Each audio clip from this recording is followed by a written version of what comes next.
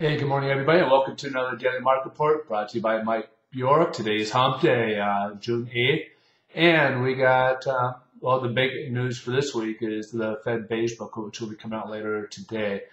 Bernanke did kind of roll the markets yesterday, basically kind of saying that inflation is kind of transitory, so basically cost of commodities are up, but it's just more of a temporary basis.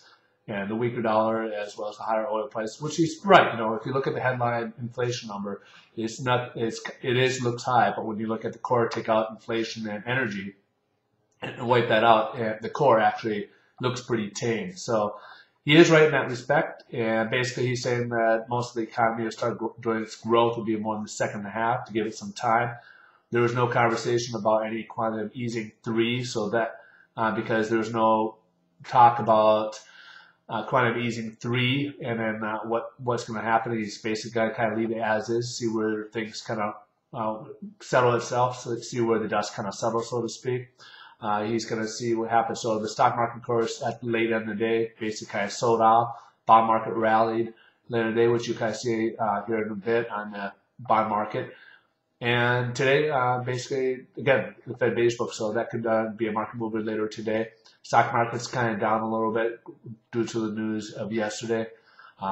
Europe is still kind of concerned, with Bernanke's speech, as well as, still concerns about their debt crisis going on over there with the possible debt restructuring for Greece and what that may lead to later on.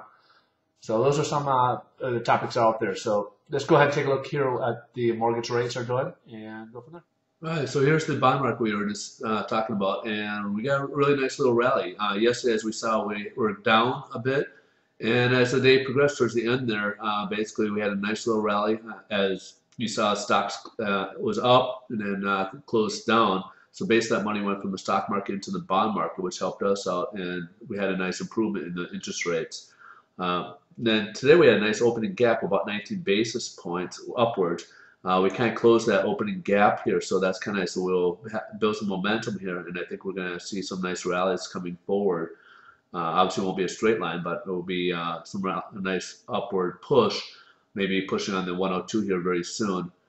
And right now we're about 3 basis points for the day, but about 22 from where we left off yesterday. So we definitely have a nice improvement in the mortgage rates or interest rates today. So I think long term we're going to be looking good. I'm feeling a little bullish for the bond market. Bernanke's speech yesterday didn't really paint a rosy picture for the economy, except for maybe second half he's figuring. But anyways, today's looking good. So rates are better. You guys have a great day. And folks, I'm also a loan officer. If you're looking for a mortgage in the state of California, I can also help assist you. You can check out my other websites here at obviously at Mike's Daily Market Report and MikeBjork.com, even CaliforniaMortgageTips.com and the Mike's Homebuyer University.com. I have some great resources there.